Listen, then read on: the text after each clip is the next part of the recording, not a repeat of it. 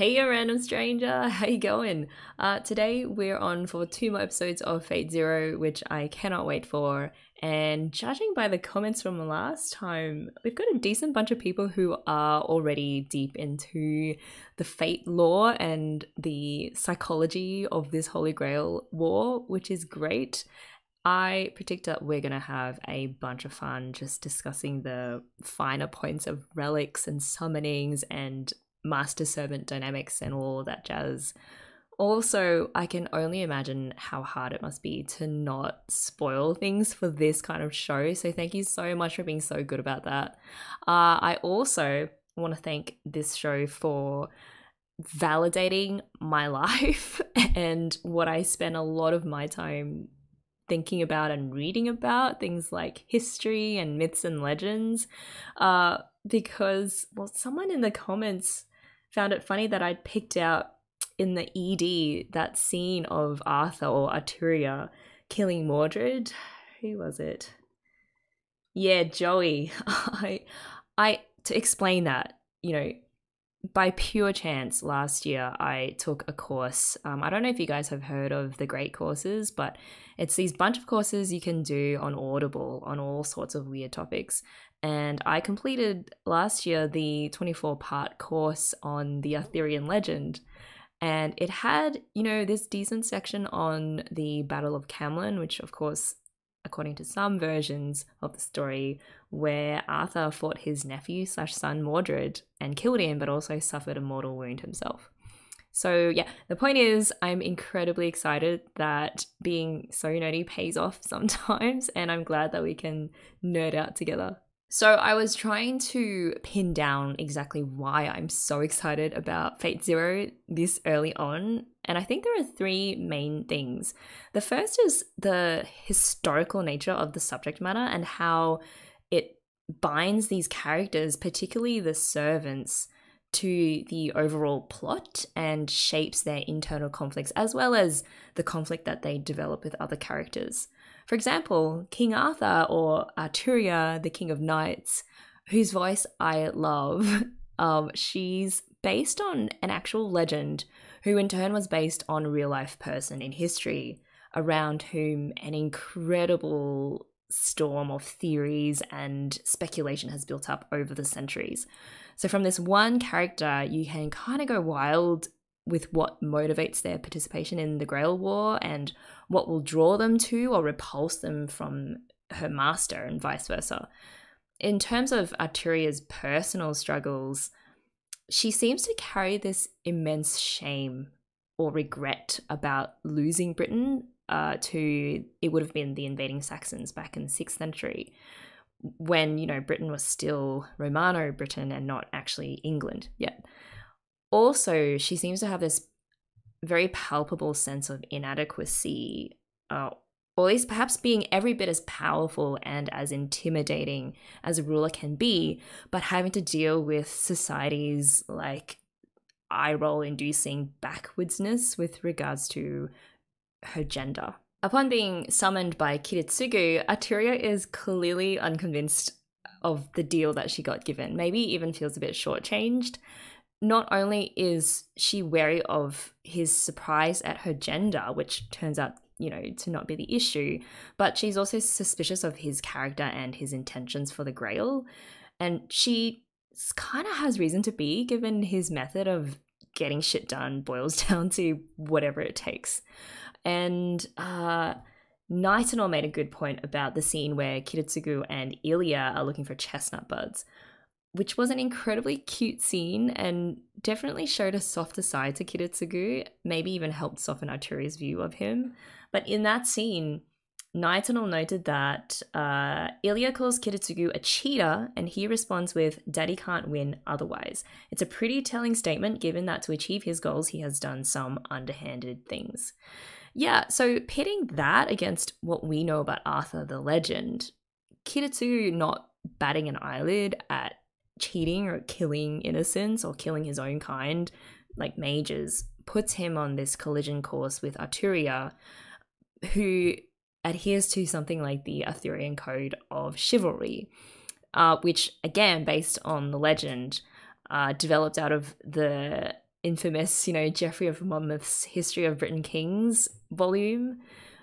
Basically, the code involved like living and fighting with honor, protecting the weak and innocent, refraining from any sort of deceit, not fighting in the shadows, everything that Kiritsugu is not. I mean, Kiritsugu himself says that he would have been more suited to a caster or an assassin servant. Irisville, though, is pretty convinced that Arturia will come around to see Kiritsugu's view of things, and I found that very intriguing because I am getting like super good and wholesome vibes from Irisville. So if she is able to love someone like Kiritsugu and even share his vision for what he wants with the Grail, I think that says a lot about his core character, despite all the dodgy stuff. Also, something super random about Irisville. I experienced my first, wait, isn't this the voice of another character moment when Ari was talking, and I was right because it turns out that she's actually Alicia from Aria, which also means she was Ozen from Made in Abyss. And I think it was because of her super like ara vibes that we're able to cut through to someone like even me, who is super bad at recognizing voices. So there's definitely more to Kiritsugu than meets the eye. He's clearly guilty over how he'll somehow cause Irisville's death to the point where he felt he didn't deserve to hold his kid. There's also that interesting twist with the Grail, summoning masters who need it the most. Generally, like obviously there are exceptions. For Kiritsugu, he seems to have this deep need to save the world, to make it into a place where people aren't forced by fate or other circumstances to do things that they don't want to do, especially little kids. It's why Irisville says that he dislikes how Arturia was forced by her advisors to become king, even though Arturia herself had clearly thought through the choice and yet still made the decision to pull the sword from the stone. And interestingly, it's Arturia's resignation to that fate which also pisses off Kiritsugu. So his intense dislike of fate and what it forces on people is maybe also why he shows up in war zones where the fighting is heaviest, possibly to sway the war one way or another and thus putting an end to them. Because war, as we all know too well, is the ultimate driver of chaos that forces people to do things that they otherwise wouldn't do. I also think that his total disregard for his own life may have something to do with how, if you're someone who can't stand the sight of senseless war and people being exploited by others and suffering these terrible fates, the world is gonna wear you down because that is just reality, to the point where maybe Kiritsugu doesn't even want to exist himself anymore, so he doesn't have to see all of this suffering. He's almost a shell of a human, with the only thing keeping him going, his dark sense of justice that's within him. Like, that's the only reason why he's still alive. So that is quite the complex character sheet. In one sense, Kiritsugu wants good for everyone, but I feel he also, like Arturia says, tends to make decisions for everyone else according to his vision of the good, which can be problematic and highly controversial because that itself is forcing a certain choice or a fate onto others, which is ironically the very thing that he hates. The admirable thing about Kiritsugu is that he's not about gaining power just for the sake of becoming powerful. It's always directed towards the use of some higher goal. Even when, for example, he was able to summon a servant wielding Excalibur in the Saber class, which means he has one of the most powerful servants, his concern is how to use that power towards this loftier goal of world salvation. Marrying into the Einsburn family was likely just another tool. The fact that Excalibur's sheath halts the aging process, the fact that he was given that by the Einsburn elder. I mean, Mato would totally, who is it? What's his name? Zoken Mato would totally want to get his grubby old hands on that. And yet it says a lot about Kiritsugu's character that the Ironsburns were willing to give it to him, knowing that he wouldn't abuse that privilege and use it for his own selfish ambitions.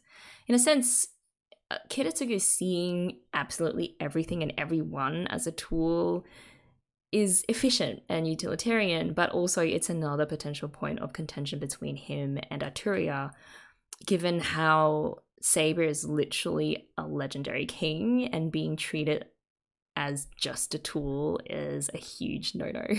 I know I've talked a lot about the master-servant dynamic between Kiritsugu and Arturia quite a bit, because I am at this stage probably the most fascinated by them, but I do want to include a quick-fire round on my thoughts of the other masters and servants that we have been introduced to. So first is Iskander and Waver Velvet. I love Iskander's humour and also Waver's desire to shake things up in this very traditions-bound world of mages, that he's thinking beyond this incredibly Voldemort-like prejudiced view of purebloods being the best thing ever, to the point of stealing a relic and summoning Ryder himself, then heading to the Far East to hypnotize a random old couple so that he has a roof over his head while he fights his war. My favorite moment with Iskander was how he laughed at how puny the land he conquered in his lifetime was, which is why now his goal is absolute world domination. And then the fact that he slapped Waver for being small-minded, for only wanting to gain the respect of others. I guess that is their conflict, learning to respect each other and trying to come to some common goal. You know, I feel also that those two are going to be the comedic relief for much of Fate Zero. Also, random cool note, I love that they play vaguely classical Greek music in Phrygian mode whenever Iskander is on screen. I feel it was a nice musical signal of his Greek Macedonian identity as Alexander the Great. Kenneth L. Malloy Archibald, master in the clock tower and also Waver's lecturer. Even his name is incredibly hoity-toity, and it sounds like he was able to acquire another relic, so I guess he's still in the war. He stubbornly holds to this idea that blood determines a mage's ability, and on that I wondered also if blood can determine a mage's magical affinity, you know, as in whether they have a bias for fire or water or wind, elemental magic. So like the Torsakas seem to have this red theme going on, maybe to symbolize that their family is a fire magic mage family. I don't know. Bluebeard, whoever he is, and Ryonosuke, I mean, that is just one family-friendly partnership. One is descended from a family of demon researchers and loves murdering little kids. But, you know, Ryonosuke, he is also quite primitive at that right now, which means he has a lot to learn from Bluebeard about the finer art of playing with his prey and learning how to draw out suspense and spin their emotions and their hope before brutally crushing it. I found it interesting how also Bluebeard described the Grail as the vessel of paradise. I don't know, I can't imagine Arturia describing it like that. It kind of makes you think, like, what would Bluebeard's version of paradise be? And it's probably an endless supply of innocent children to torture. And I don't even want to think about it. Archer and Tokiyomi, I mean, I'm still working on the identity of Archer, whose relic was a fossil of the very first skin shed by a snake.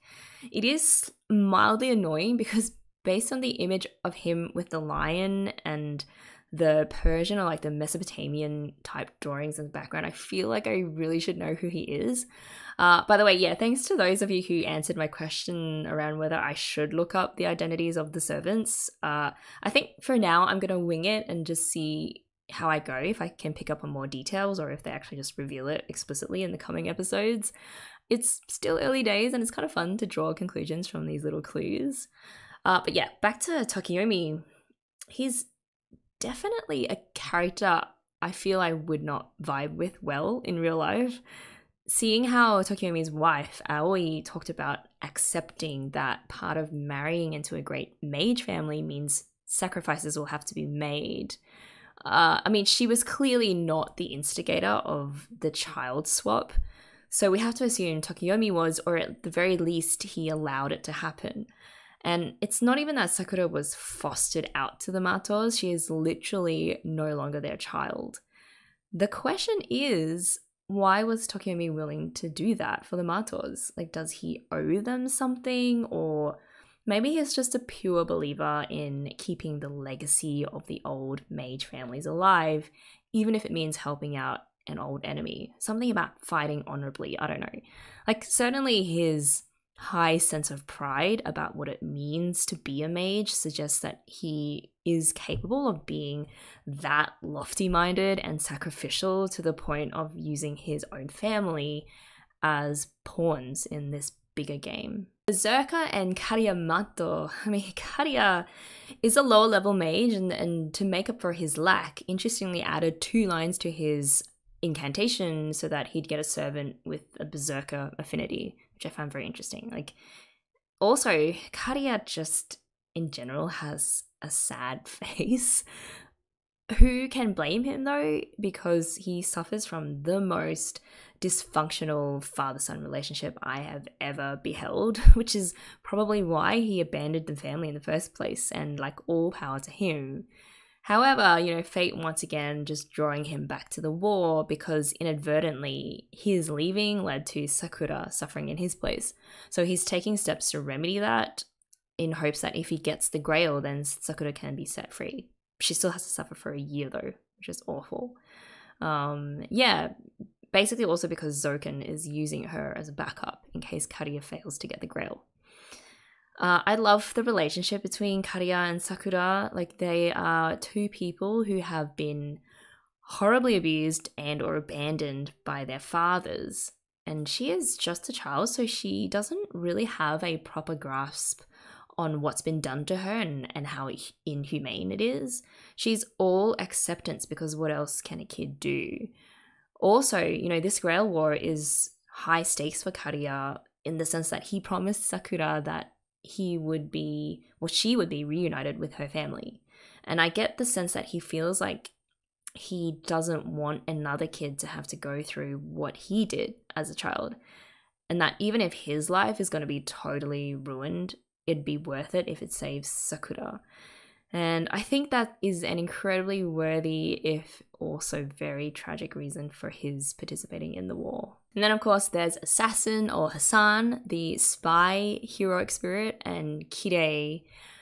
I guess Hassan is another mythical figure that I'm not familiar with, and we can talk about Kirei in the context of the second thing that I'm really enjoying about Fate, which is pretty much actually what Hoffertel mentioned in their comment, that the relationships between each master and servant is really great, but you can also pair almost any 2 characters together and get really interesting dynamics, such as Kirei versus Kiritsugu and Kirei Kotomine versus Kariya. It makes for a very fun character web chart, which on this channel, of course, that we love. But yeah, it's the intrigue of the potential complexity of a fairly large cast of characters. So 7 sets of masters and servants, and trying to pass or predict how they will clash against each other or enable each other, or any of the multitude of ways that people and legendary spirits can relate to each other. Also, it would be super fascinating to see if they actually form any alliances amongst them and which pairs would work in that way. Also, the very concept of master and servant, you know, it appears to be more a contractual equal partnership than the literal or the traditional interpretation of what a master and servant relationship looks like. I got absolute chills when episode 1 ended with Saber turning around and then saying the words, "Are you my master?" But the word master was said like it was Kiritsugu who owed all deference to her, and why not? Because she is the king after all. Same thing with Ryder. When Waver tried to exert his dominance, he fails horribly because at the end of the day, these are legendary spirits who were once upon a time kings themselves, and it just so happens that the Grail bound these two together in this like limited contractual sense. So yeah, the masters also have like 3 command seals, but it is just 3, so there is a limit to that too. Speaking of which, Saber, it reminds me that I would like to show off my Saber. Hopefully you guys can see that. Where is that here? Yeah, so this is the reason why I started watching like Fate Zero, and I don't know if you got like, I really like the detail in this figurine. I don't even remember how much it cost me now. But yeah, it's a fairly legit replica of a bike. Like you can see all the hydraulic pipes and then part of the exposed engine. The front fairings are pretty badass and the mufflers too. But like my favorite part, I don't want to like, it's so fragile. But yeah, my favorite part is actually, I don't know if you can see this either, but there are like these scuff marks on the ground. It's like, obviously because Saber is too powerful for normal gravel roads. Yeah, so actually I can't wait to see her in this outfit in the anime. But yeah, that is why, that figurine is the reason why we're even watching this show. Okay, so the rivalry that I'm keeping my eye on most right now is the one which was given the most attention in the opening episodes. And that's this deadly cat and mouse game that's developing between Kiritsugu and Kirei. The way they're setting up those two and the parallels between them lends a lot to the prediction that they'll possibly be the last two standing in this war. Some of you also mentioned their particular rivalry as well, so I just pull those comments up. Tristan dela Cruz. I like those alternating scenes in episode 1 where Kiritsugu Emiya, former mage killer, and Kirei Kotomine, priest, are talking about each other. What caught my attention are the different printers in those scenes. In the Kirei scene, there is a mechanical or magical fax machine, while in the Kiritsugu scene, there is a regular printer connected to a laptop. It has old versus new or magic purist versus tech user vibe. Kirei, while reading the report about Kiritsugu, did mention that Kiritsugu used a bomb and sniping to kill mages, and Tokiomi mentioned that Kiritsugu uses tactics unsuited to a mage. This reminds me of a meme where Harry Potter used a gun against Voldemort. Muggle, Avacadabra, it kills people? Yeah, we have that too, and then they open a drawer full of guns. Perfect use of the gun-toting Harry Potter meme, and very good points about Kiritsugu almost deliberately dispatching of mages in the most insulting manner possible to them. I do find it interesting that Kiritsugu was a mage who killed mages on behalf of the Mages Association, while Kirei seemed to have played the equivalent role in the church, as an executor of heretics. Both of them were used by their organizations to weed out undesirables, and both shared this brutality or a willingness to act in the shadows. However, both of them also seem to not be so committed to their respective organizations. Kiritsugu himself was a freelancer, and Kirei just seems like he's working for the church only because he was born into it and his dad has a high position in it. And also because it seems like he has nothing else better to do, as opposed to really believing in what the church stands for or is working towards in this Holy Grail war. Also from Ragishingo, pay attention to why Kirei Kotomine frightens Kiritsugu so much. Kirei has rightly understood that Kiritsugu is not just some mercenary in it for the money. Kiritsugu also made a determination about Kirei, that the man has no true passion. This is definitely a show of viewpoints, of plans and strategies, along with some flashy combat. Yeah, so about Kirei having no passion, I mean, what's interesting is that Kirei had no prior connection to magic. He's not a mage, at least before the 3 years that he went into training under Tokiomi, and yet he was chosen by the Grail. He found the whole thing weird, and so does Kiritsugu, apparently, who assumed that the Grail would only choose people with a strong desire for something like himself. not someone like Kirei who believes in nothing. And I also wonder, like, if Kirei was always going to betray Tokiyomi, or whether in the 3 years that he was training under him to become a competent mage, that he just got bored because of his lack of passion and of ambition. Like, he can't even focus on a single area of magic to specialize in. Maybe it was also resentment from being thrown into a war that he didn't want to be part of in the first place.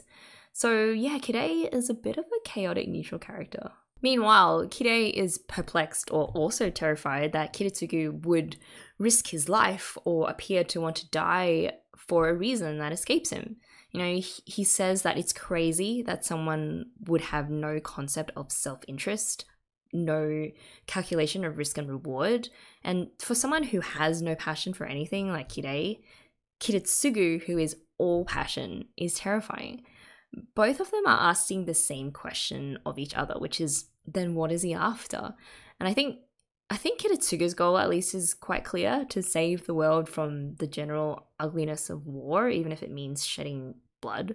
But Kirei, I'm going to say, my guess is that maybe he is actually a hidden little psychopath who can't handle the tedium of life. And if he doesn't have something to occupy himself with, he's left with his own demons. And perhaps he wants to find some end to this unending state of not caring about anything so much. If true, that in many ways to me is a lot scarier than Kiritsugu. Like, Kirei might turn out to not have a conscience at all, whereas it's abundantly clear that Kiritsugu does, perhaps even too much of one, that it drives him to very extreme methods to do the right thing. There were other really interesting parallels between those two, with Kirei having lost his wife, and then Kiritsugu, who appears certain that his involvement in the Holy Grail War will cost him his. And I do wonder if the way that Kirei's wife died had something to do with the work he does for the church, and hence that would explain a lot why he just has lost all of his passion. You can also compare the way that they treat kids too. Like, Kiritsugu has a genuine soft side with Ilya. You know, so much so that it impressed Saber and makes her rethink what she thinks he is. Compared to how Kirei was with what's her name? With Rin. He retained this cold, calculating side of his when dealing with her, and his offers to help her carry her luggage was kind of laced with a lack of genuineness and maybe even a bit of irony. So Rin knows what's up, that Kirei is not trustworthy, which I don't get why her parents, Tokiyomi and Aoi, both seem to put a whole lot of trust in Kirei, and they are definitely going to pay for it in some way, shape or form. Some lore-related speculations I just want to throw out there. I'm interested to see whether this idea that the older a mage family is, the more powerful, also applies to servants. So as in, the longer they go back in history, the more powerful they are.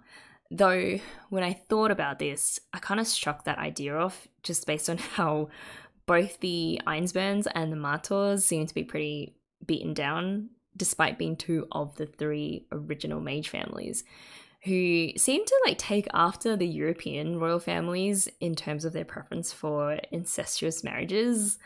The Einsburns, like, having to marry one of their own to someone like Kiritsugu, a mage killer, and someone who is outside of their family. I mean, the shock of that, you know. And the Mators were forced to steal a daughter from the Torsakas and treat her as like a baby carrier. So this idea that each generation of mages passes down their secret knowledge of magic and hence becomes stronger with each generation clearly doesn't hold true. Also, it's been 200 years since the first family summoned the Grails, which works out to be about like 3 wars to date, and this current one being the 4th one, I think. The selection of masters was also intriguing in that it makes it sound like the Grail has a mind of its own.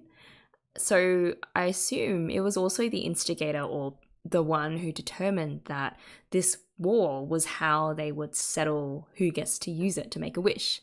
It kind of makes me also wonder if the Grail is less a physical vessel, like how it's often portrayed, but more maybe even a person or a soul or a spirit of some kind. Also, the role of the church. I mean, it's meant to be a neutral party, but obviously they too have a dog in the fight, which is why they're helping Tokiyomi win this war by transferring Kirei over to the Mages Association. And I guess they support Tokiyomi because they have a shared goal of reaching the root, whatever that means. I almost forgot that I was actually going through a list of 3 things of why Fate is so awesome. So the last thing really is, I mean, the show just looks bloody good. My favorite scene visually was when Assassin was doing his Mission Impossible evasion of the protective magic barriers. So I'm super hyped for the fight scenes too, judging purely on the OP. Then finally, I mean, I was made aware of the scale of the Fate universe. So Malfeasance wrote in with a fun fact that Fate has alternate timelines, which I wasn't aware of, including one where King Arthur is male, voiced by the same VA as Arturia's Merlin, but his Merlin is female, who is voiced by Arturia's VA. Yeah, so very awesome to know. Like, I kind of have a thing for alternate timelines. Steins Gate was my gateway drug to anime, basically, and I don't know after Fate Zero how much I'm going to be able to get into the Fate universe given the massive list of animes that I have to get through. We'll see, but I'm definitely enjoying a lot of the concepts and the workings of this universe already. Okay guys, we are ready to start episode 3, Fuyuki City. So let's jump back into this war. If you guys are ready, let's do this in 3, 2, 1, play. Oh yes, reminder, I am using the Funimation version, so it's got all this pre-logo stuff.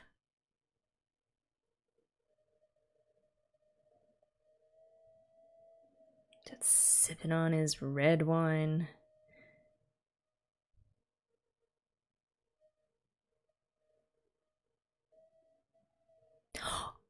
Oh! Oh, king of all kings. Well, that makes sense because he is the one with the oldest myth. Ah, Gilgamesh, okay. Wasn't he like half human, half god?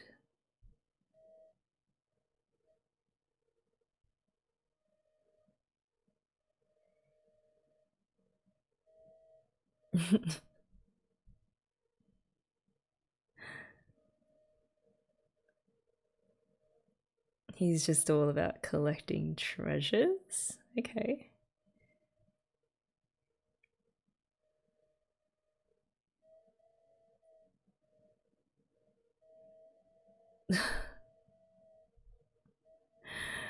It's kind of confusing who the master is and who the servant is in this particular relationship.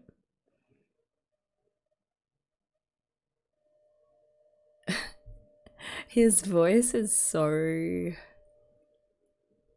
slimy.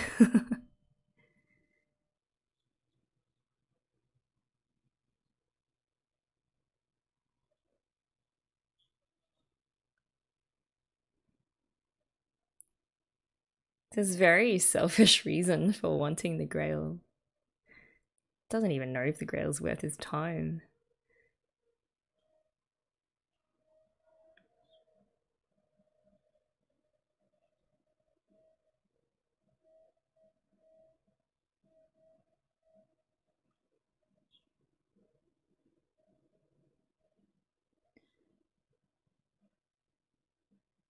So basically it was all a setup. Like, oh, sorry, it kind of froze a bit there. But yeah, the attack on Tokiyomi was all planned beforehand, so it would look like they are actual enemies, right? Maybe it's to sort of draw out other servants.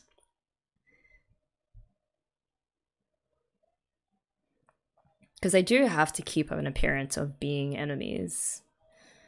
It's all very scandalous, the fact that the church is helping one of the masters get the Grail.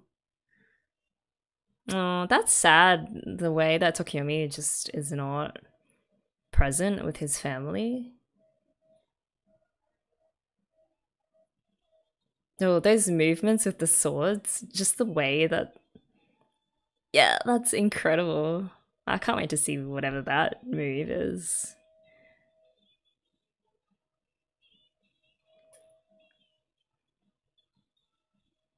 She has fantastic voice, whoever sings this.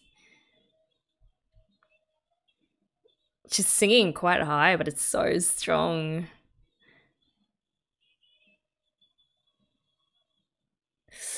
Oh, I love Saber so much.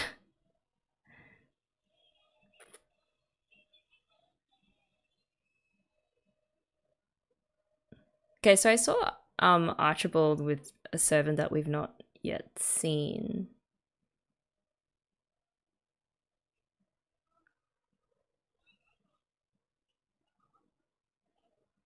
I mean, that was super quick. Still got his gauntlets on.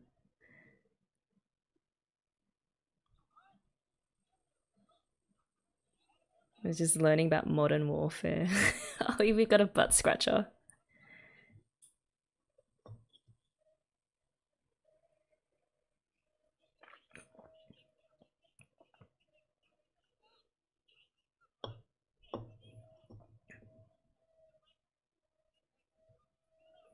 I don't know, did they somehow fake Assassin's death so that the other masters would think there's one less in the game?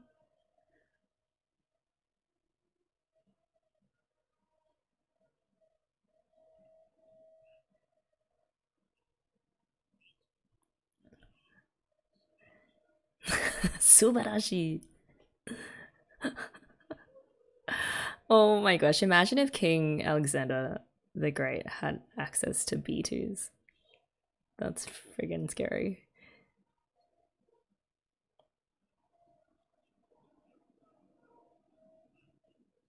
Yeah, exactly.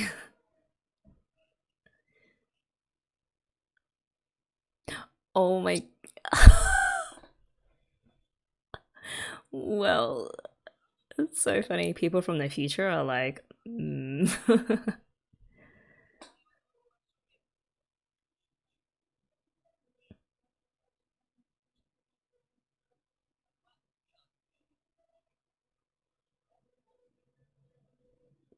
God.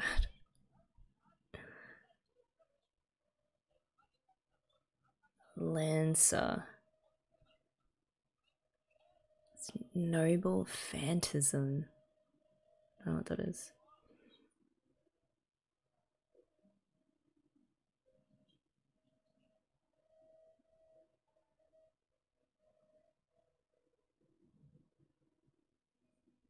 So he was spying on this fight? Somehow he was there. Head flick.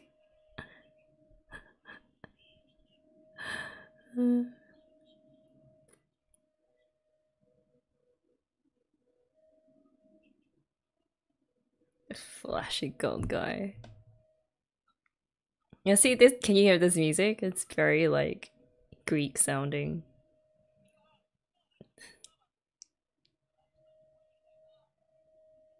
Okay, so it's some kind of superpower.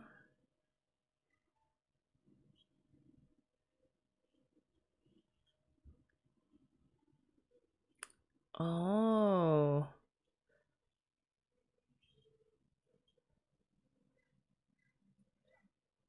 I guess that's why in the OP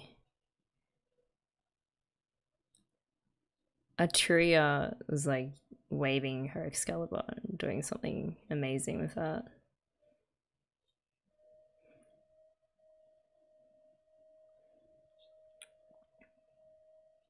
Oh, are they his like treasures? Sort of his plunder from when he was a ruler? They're all different swords. Oh my gosh. Oh, poor dude.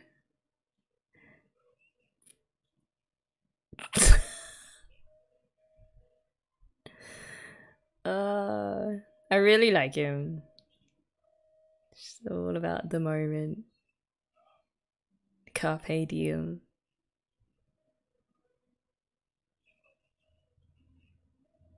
Oh no, he's probably be like, where's the red light district? He needs a bar, man. Like a proper stocked bar.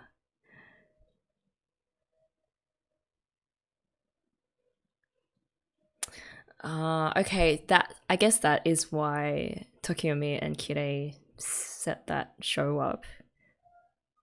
So that the other masters would start acting and they can, I guess, pick them off.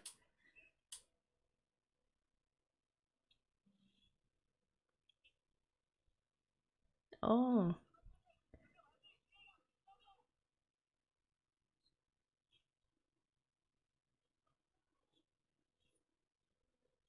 Eh?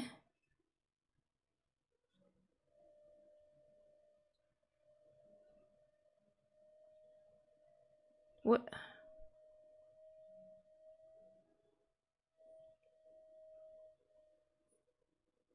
Well, he is in on the plan too, obviously. Again, it's just a show.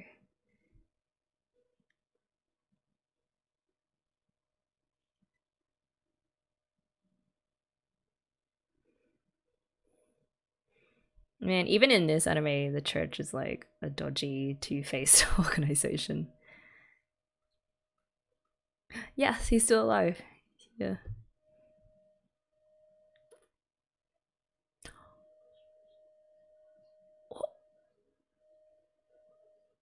Assassin is a woman? Or I don't even know if they have genders, but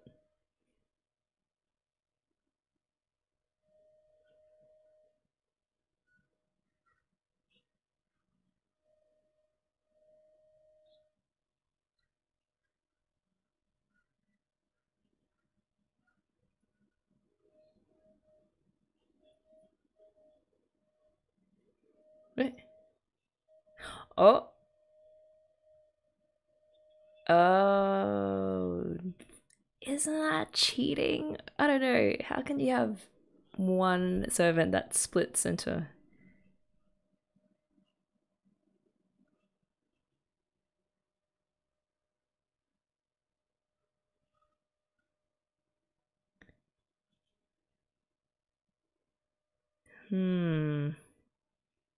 I guess the shadow is...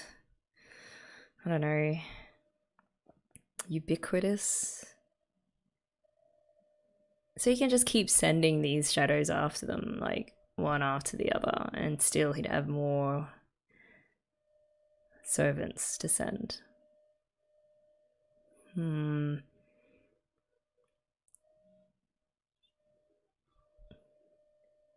Back in Japan.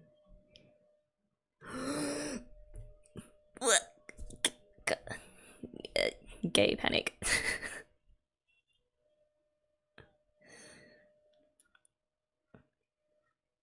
I like their contrast, like the white and the black.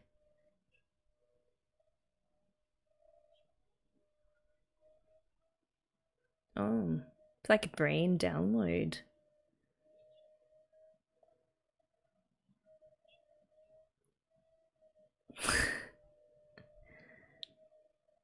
Okay.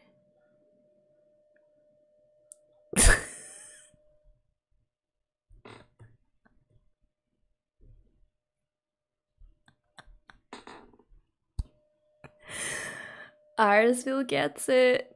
Oh my god, did that actually happen? Oh, fuck.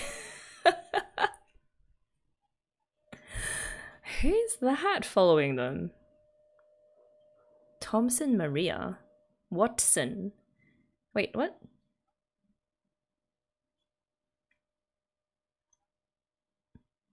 Where's Kiritsugu? I feel like, wait, these two are just being such a married couple right now. What?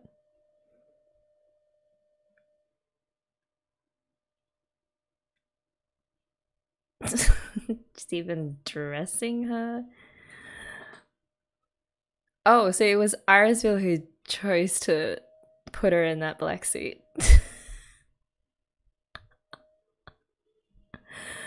Ah. Oh, so Arthur knows it's like typically a man's dress. Ah, okay. She's so cute, just like open-eyed looking at the world.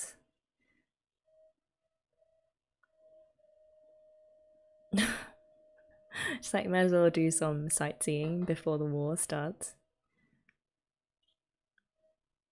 She's very straight and narrow.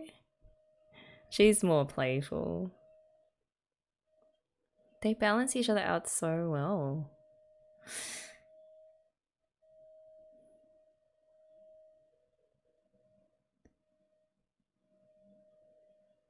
Oh, I was thinking about something else, but okay.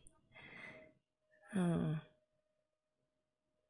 It's like, why is she blushing?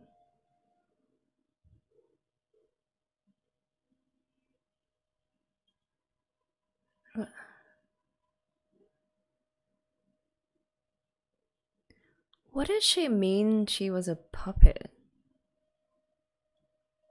She's not born naturally?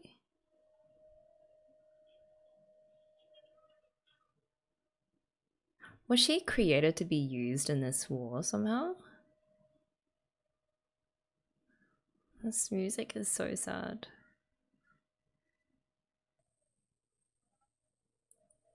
Oh, she's so sweet. I shouldn't say this, but I feel like I really wish these two had been master and servant.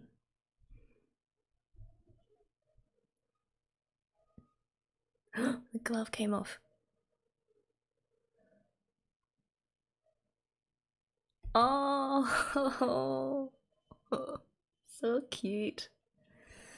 I'm glad they have these moments of sweetness in what is a fairly dark show. What is he doing? Room 703.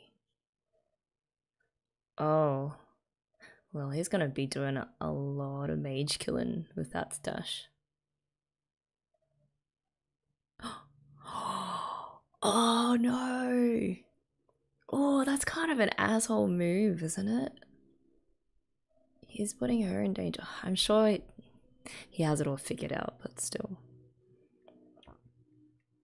Arturia would not stand for that.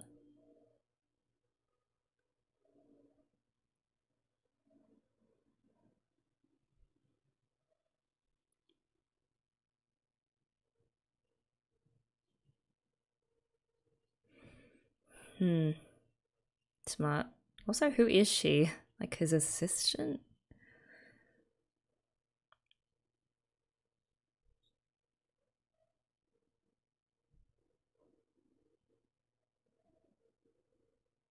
Maya.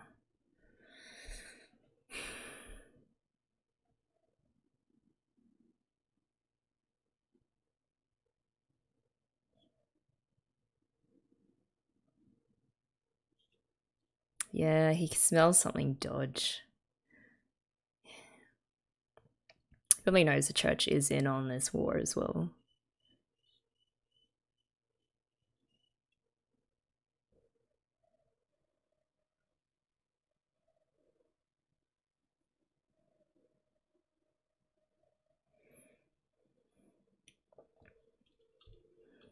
Like, no one's for me. What is that?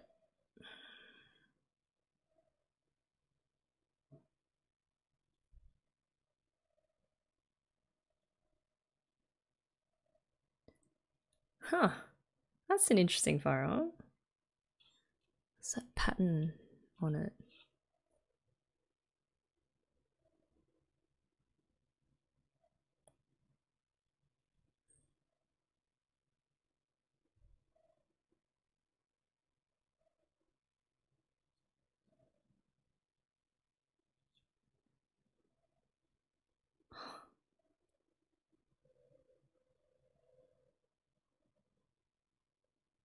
What?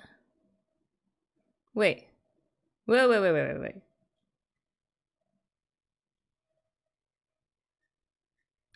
Oh, yeah. Ah.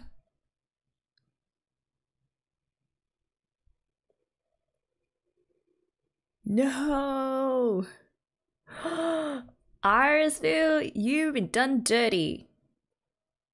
I am so mad on her behalf. That's shit, man. It's okay, she's got Saber. Everyone gets their own, you know, side person. Maybe it's an open marriage, who knows? I guess their marriage was political. She's smiling. Even Saber is smiling. Yeah, because that is not what Kiritsugu is. He's definitely not a gentleman.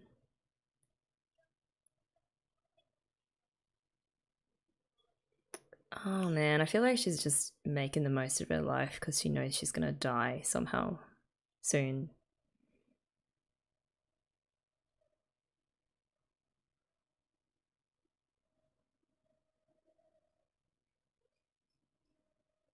Hmm.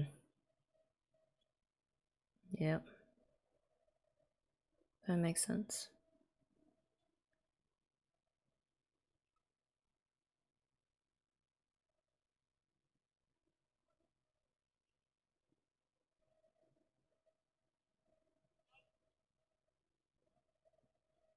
Definitely puts an interesting spin on the legend if Arthur was a young girl.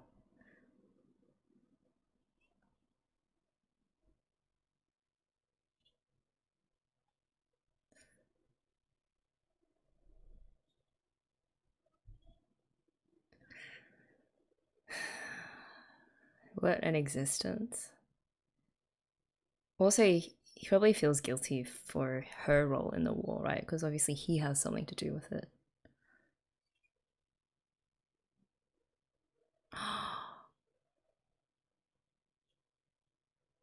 Oh, so other servants can detect, like, other servants in the vicinity?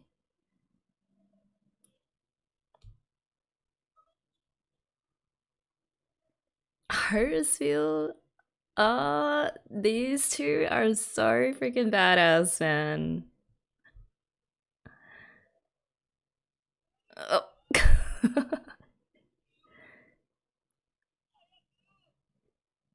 They can't fight in super populated areas, right? Because they need to keep it all hidden.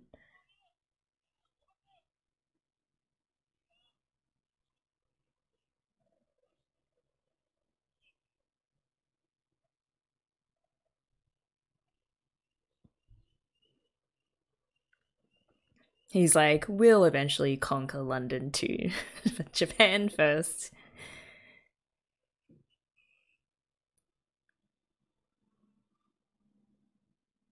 Alright, so they are in a deserted place.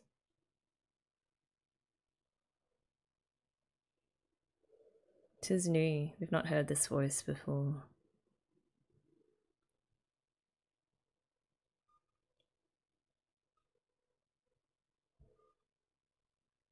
Is this Lancer? Just based on his weapon.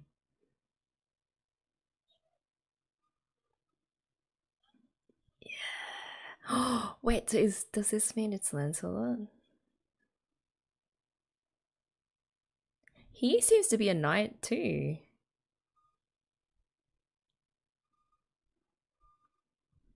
Because he seems to be speaking with this like sense of honor and stuff, honor code and all that.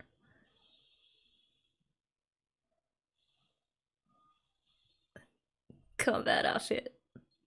Oh, this epic like orchestra music is perfect for Arturia. With the trumpets.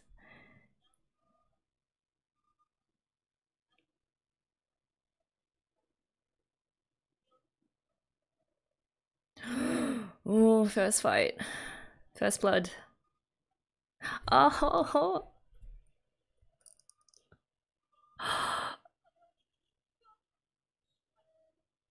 I love them. Oh no, don't. Oh, I guess we can watch the next episode. Yeah. Also, I love the countdown that they do with every episode. Ah, so hard. Can we just skip the song? No, we won't. Maybe we'll find some other clues. All right, but fantastic that we've seen Lancer now, who I feel feeds into my theory that he possibly is Lancelot, or at least one of the Knights of the Round Table along with King Arthur, because he was like, oh, I hate that I can't announce myself honorably, you know. And because he is one of the knight classes, right? So Archer was one, him, which is interesting because I didn't really think of Gilgamesh as being a knight. But okay, so it's Gilgamesh and then Arthur, who's the king of knights, and then now we have Lancelot, which makes sense why he's standing under the tree calling out to a maiden. That's a very knight-like thing to do. Yeah, still Bluebeard, this guy. I don't know. I've got something ticking in my head, but I just can't place him. And that's Hassan, I guess. Yeah. Don't have a great sense of who he was, and I'll probably have to look Hassan up because I don't have any background information on him. Oh, there you go. It's always red versus blue.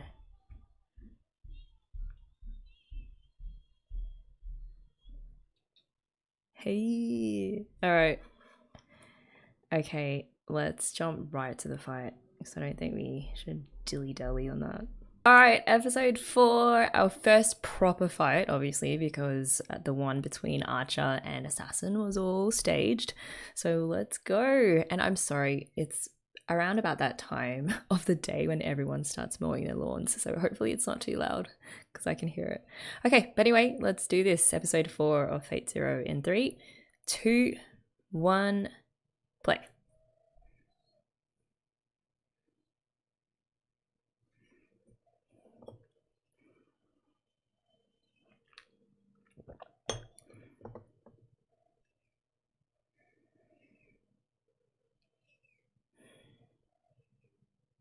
Look at that mole on his eye. It's a nice detail. What? Was he trying to charm her with his eyes?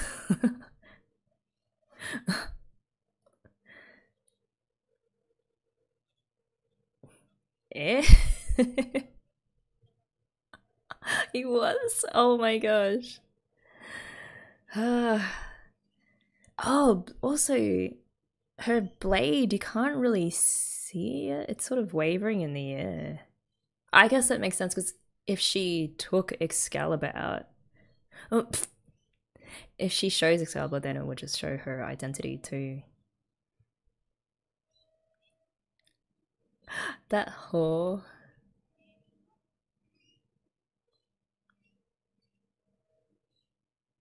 These are two honorable spirits. Harris looks so worried. She's like, I just found my new husband. Don't want to lose her.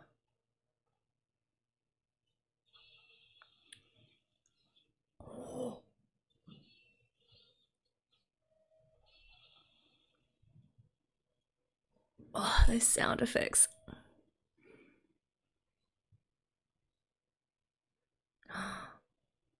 So they're there too.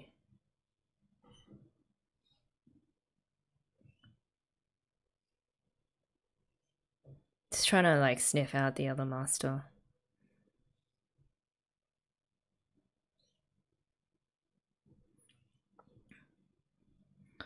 So he is supplying Saber with mana, right? Because he is there.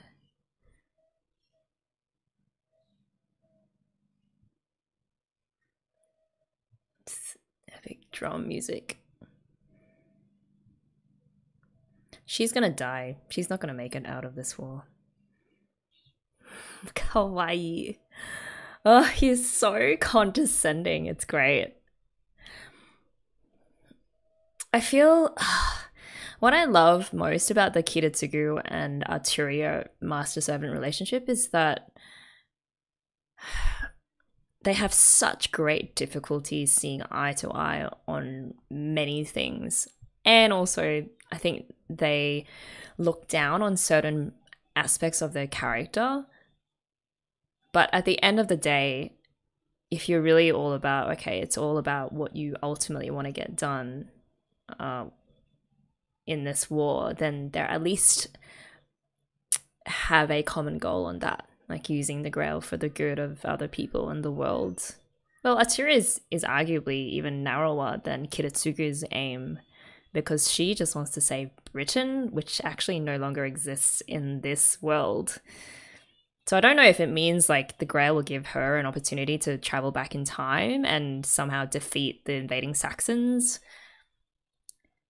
But yeah, then I don't know how that would work in terms of timeline stuff, obviously, because it would mess a whole lot of things up. Like, if actually Arturia had defeated the invading Saxons, I would probably be speaking Welsh, right? Because obviously English is descended from the Anglo-Saxons, not like the Welsh, which is, you know, what a lot of people in Romano Britain were speaking.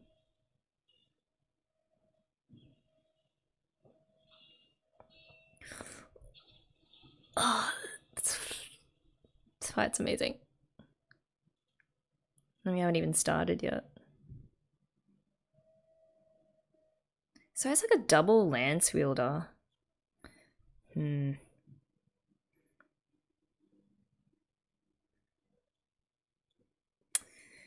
damn dual wielders.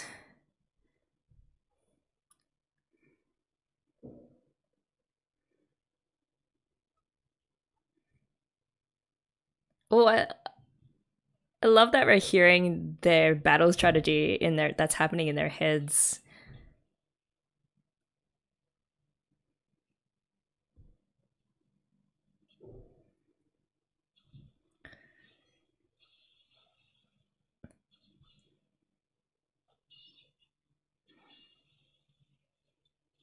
Also, he can't see her blade though.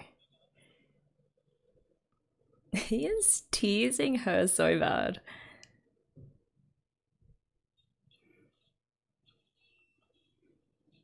Ooh. Footwork.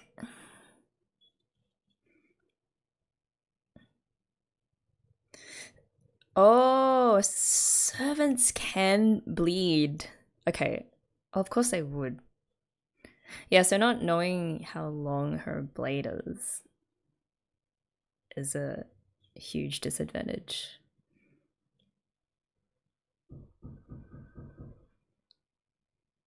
Kirei surely would not just blast Lancer, right? Like, that's against the rules, isn't it?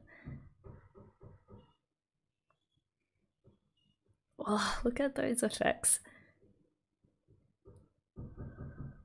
Also, Arturia would be super pissed if he just... And there's the other master. It's Archibald, yeah?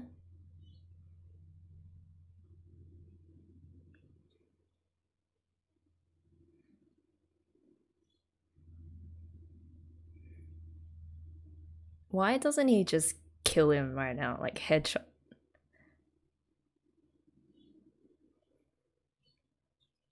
He is going to.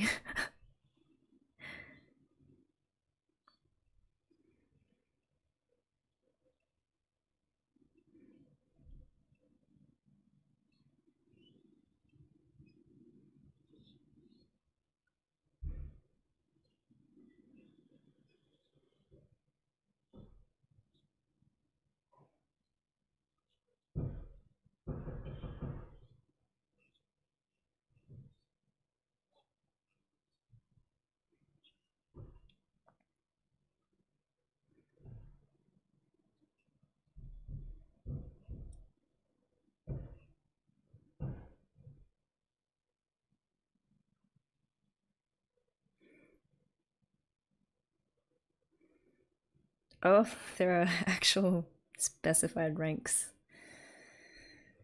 That's pretty old school. Speakerphone.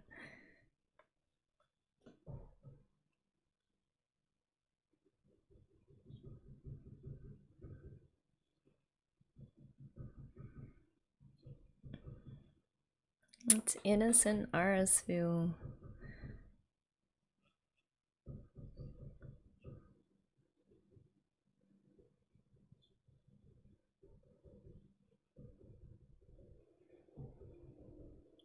And Kiritsugu's like, what rules?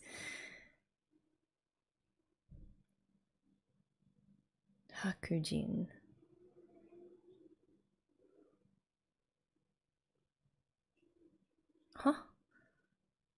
Well, yeah, I mean, whatever a puppet. Oh, a homunculus.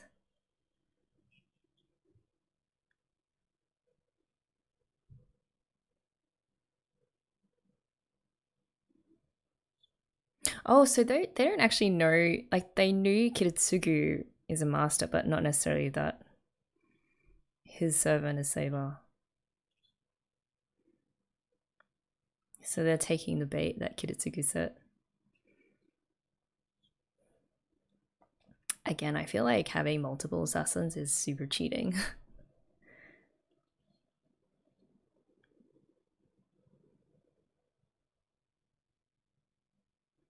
I think he's lost his chance to take the headshot.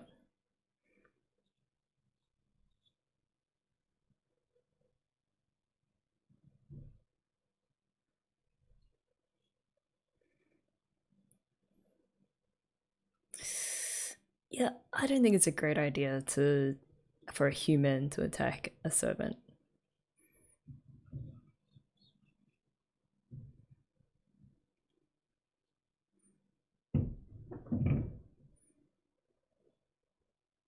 They still like sort of feeling each other out. Just wrecking the place while they're at it.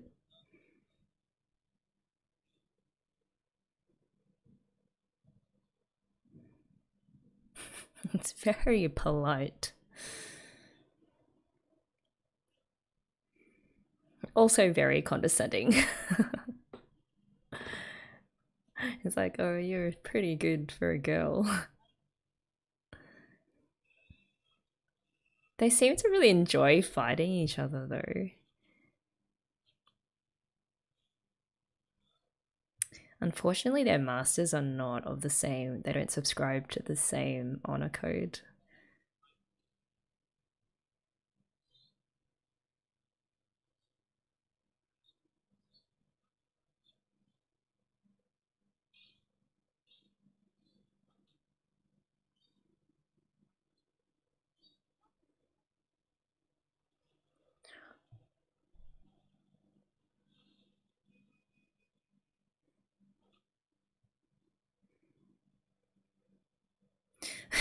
Just announce it.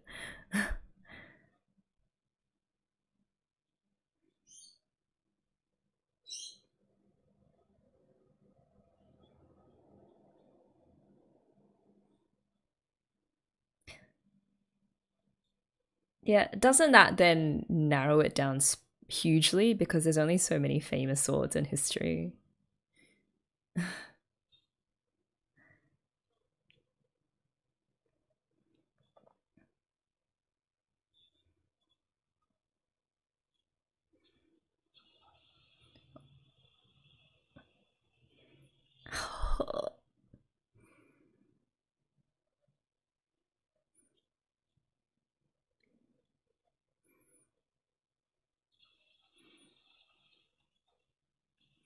Oh, those dodges.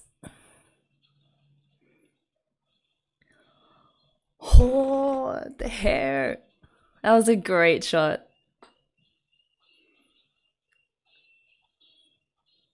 Man, Saber's getting a free haircut.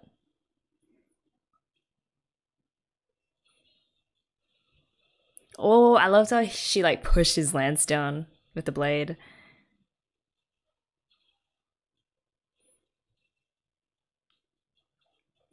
Oh, that's so awesome. Interesting.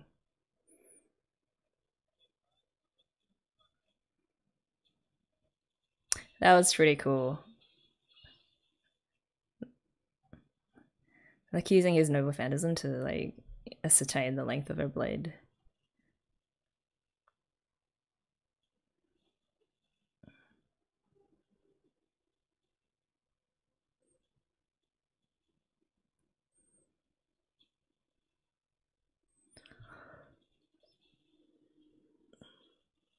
Oh. Oh shit. Oh no.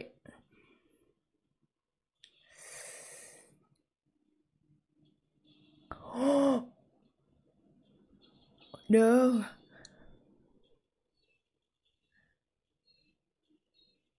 He got a... She got him though too, right? No.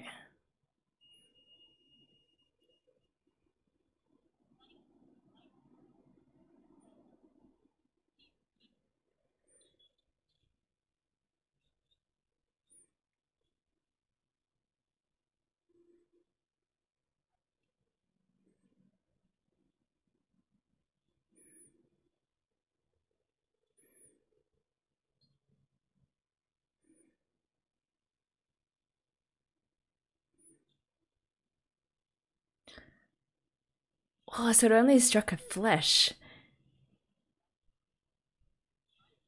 Yeah.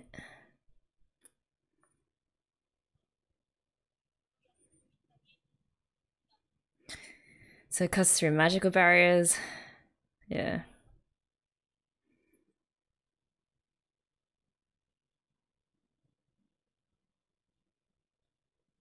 But then she'll have to fall back on her actual skills as a swordsman.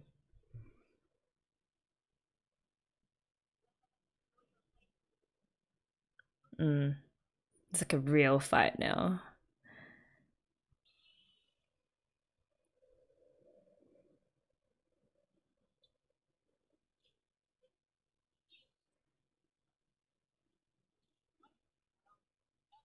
Did she just like dissolve her magical armor?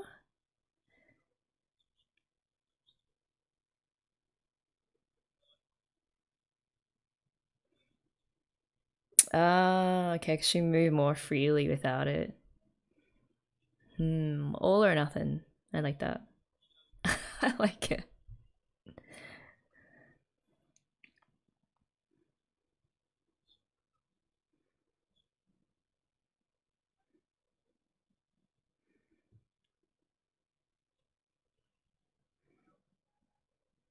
Epic choral music.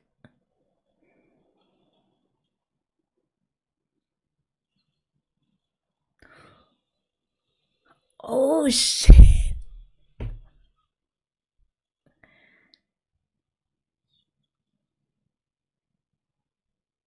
No, she's gonna dodge and then thrust, right?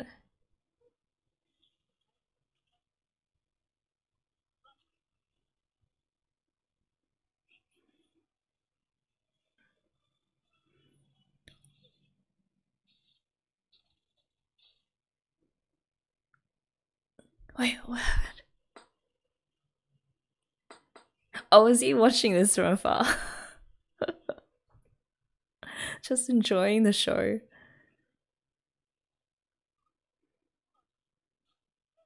I think he wants to fight Saber, right? Because Saber's the most powerful.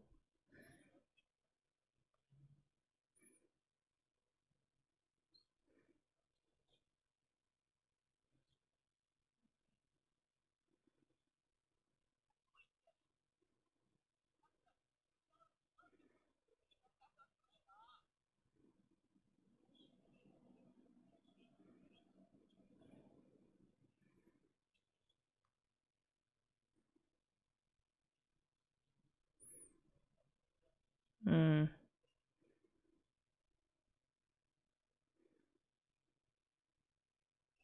It's like it's more of a party.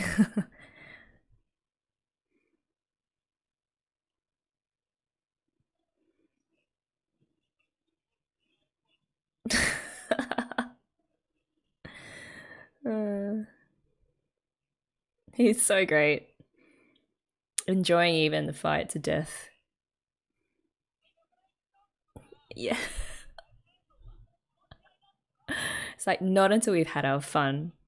Oh gosh.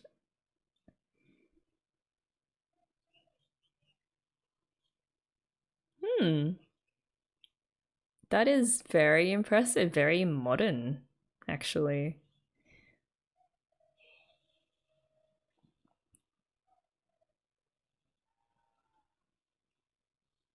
Wait, is he gonna intervene so that Saber and Lancer don't kill each other?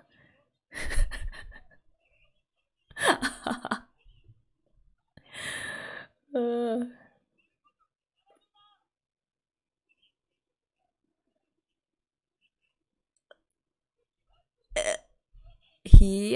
Weber has no control over Ryder at all. He just throws that line there. That's my master.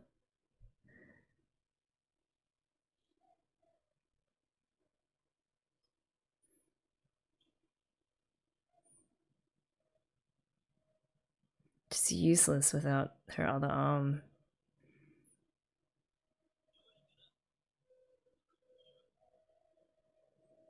This is brutal.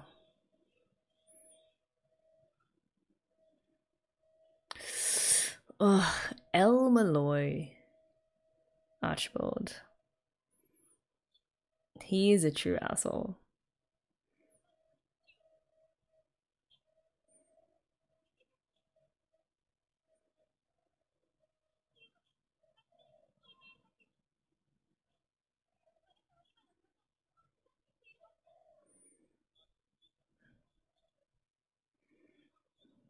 Gay Diog.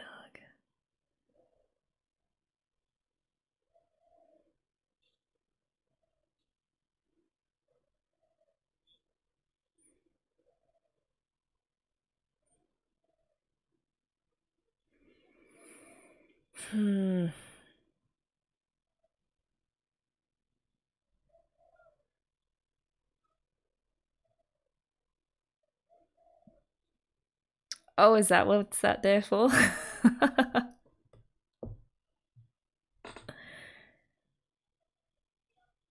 Oh, they know who each other is now.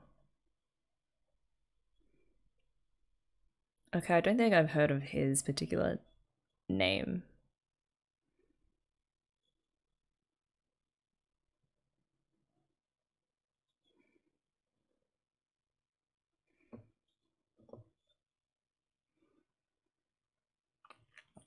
This is turning into such a compliments fest.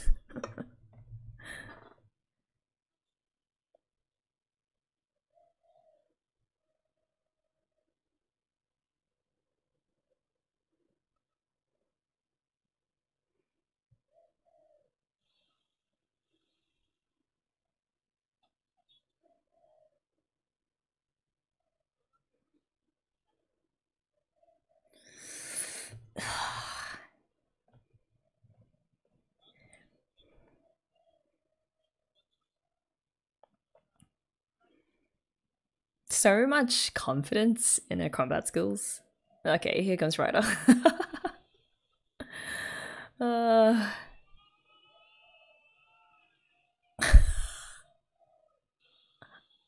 What an entrance.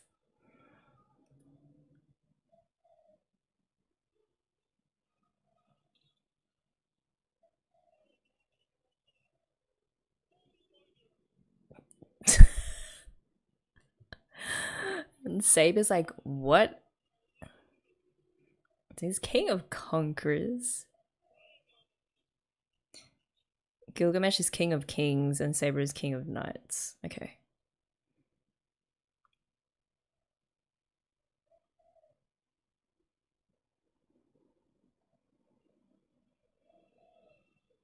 Oh, what? No way. That was it.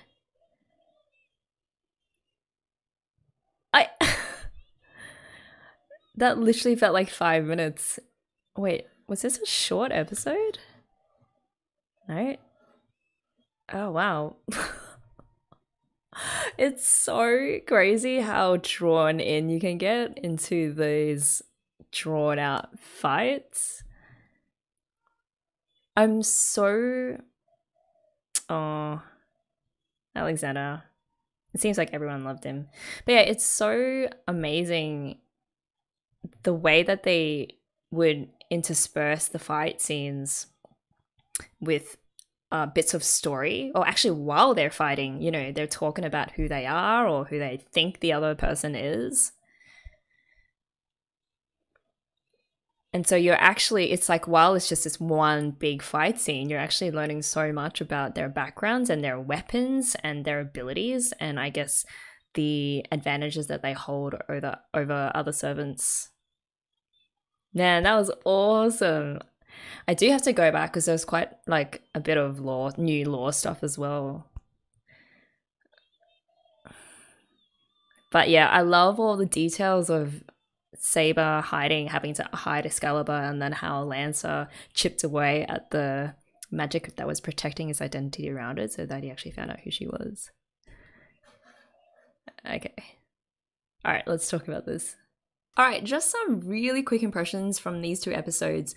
My favorite part, and there are a lot of excellent scenes in these episodes, but by far the relationship that's developed between Saber and Irisville, I found the most enjoyable because it's so gay and so wholesome. And there's so much trust between them already. It's actually quite fascinating. Interestingly, Arturia was not in on Kiritsugu's plan to blatantly show the two of them traveling together alone, and hence making it seem like Irisville was Saber's master and not him. And even though the church and Tokiyomi and Kirei already know that Kiritsugu is a master, it turns out that they have not yet discovered that his servant is Saber. So I think Kiritsugu knew that Arturia would not have been cool with that plan and probably would have fought him on it, because it is such a low, deceptive, dishonorable thing to do, to use someone else as a meat shield, even though it does have its strategic advantages. It's very possible that Irisville herself was in on that plan because she believes so much in Kiritsugu and his ideals and his plans for the war. But I am not sure to what extent she is aware of Kiritsugu's character, or, you know, all the things that he gets up to. And it's not just being the, you know, done dirty part. Like, he clearly has had a thing going on with his assistant killer, Maya, for quite some time. And I don't know if Irisville would even be upset at that or completely expect it, maybe even encourage it, because as we found out, like, these episodes, maybe as a homunculus, she feels like maybe she can't give him what he needs. I don't really know, because Irisville is so good. I love her to bits, and clearly she loves being pampered based on how she took full advantage of having a legendary knight at her service. And that is something that Kiritsugu can't give her, because she said that being happy causes pain for Kiritsugu. So he is clearly super messed up. And maybe there's more of his backstory that we'll find to really understand why or how he came to be the way that he is. The intriguing thing about Irisville also, well, as a homunculus, she also has healing powers, which was interesting. And she kept referring to herself as a puppet, which I'm assuming means that she was somehow artificially created for a specific purpose, and that purpose was likely critical to the outcome of the Grail War, because Kiritsugu and the Ironsburn seem to be counting on Irisville's death somehow making a huge difference. And I'm not looking forward to that, because I really like her as a character, but also I'm really curious to see with what purpose she was created for. The other curious thing is, just before Saber and Lance's fight, Irisville hints that beyond healing, she can't do much for Saber, and she was referring to, I think, the fact that she's not her master, and so she can't supply her with mana, like right there and then, which makes me wonder if this supply of mana works better if the master and servant are in close vicinity to each other, because, well, both Kiritsugu and Kenneth Archibald were present at the fight. It's just that they weren't visible. So yeah, that's an interesting limitation on the servants and their ability to fight. I guess they need their masters to keep going. The other dodge thing that we learnt the church and Kirei are up to is using assassins' abilities seemingly to split themselves into many, like their legion. Kirei is now ostensibly under the church's protection, which means that they can now just keep attacking from the shadows. So this splitting up ability seems to be a secret weapon of theirs. Not a secret for long though, because they're obviously, you can only show up so many times before the other masters are like, wait, didn't I kill you like 10 times ago? So I wonder if this ability to split up into different people is partly to do with Hassan's legendary identity, which I'm probably going to look up for next time because I don't think I'm going to get it, just even if they gave us more clues. Also, I'm loving how much strategy is involved in the battles that are going to be fought during this war. For example, I mean, secrecy is a huge advantage, not just the secrecy around the identities of the servants themselves, but also like their weapons, because in a sense, it's particularly for someone like Arturia, like showing your weapon also reveals identity. And I guess if you know the identity of a servant, you could probably harness that as a weapon, in the sense that you could potentially trigger, you know, their specific desires and needs, or get to know their weaknesses based on their stories. We were also introduced to the concept of a noble phantasm, which is something that inherently gives away a servant's identity because it's a manifestation of that identity. So yeah, just a lot of things to sort of go over in the mind, but I love how it's all fitting together to really give a lot of depth to how this war can actually be fought and won. Okay, Lancer, whose identity was not actually Lancelot, but a knight whom I've never heard of before, Diarmuid of Dubny of the Knights of Fianna. I think I totally butchered that pronunciation, I'm so sorry. But apparently a total player who has special charms due to the mole under his eye, which I found hilarious. I feel under different circumstances, he and Saber would be the best of mates and probably go to pubs and talk shit to each other and just jokingly boast about who's the best. You know, it was a really fascinating dynamic where they both wanted to have a fair fight, but their masters were just on a completely different page to them and really just wanted the deed to be done, like quick and dirty, you know? In fact, Kenneth seems to just treat Lancer like a lapdog, and I wonder if that's going to cause problems down the track for them, because it's not just about having weapons and that can slice through magic and all that, but also it's to what extent your master can back you up, I think. So yeah, at least with Kiritsugu, I know he also sometimes can be a bit condescending towards Arturia, but I feel he does have some sort of grudging respect for his servant, and he would never, like what Kana seems to do, just kind of order them without any semblance of any respect at all. So yeah, I'll probably leave a blow-by-blow account of the fight between Saber and Lancer till next time, but the animation of the fight itself, all of the swipes and the stabs and the sound effects of the clashing of the weapons was fantastic.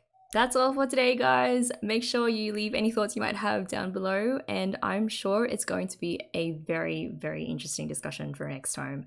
So have a great weekend, and I'll see you all really soon.